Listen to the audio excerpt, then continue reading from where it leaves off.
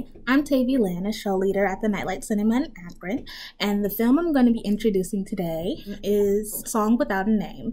It's directed and written by Melina León. It is set in the late 1980s during the beginning decade of the internal conflict in Peru. This film is inspired by a true account of child trafficking originally reported by Ismael León, Melina León's father. The film is about a woman's search for her newborn baby who was stolen from her from a fake clinic, and the reporter who investigates the story. Well, I found the film beautifully shot, hauntingly poetic, and I liked it, and I hope you like it as well. So thank you for your continued support, and I hope you enjoy the movie.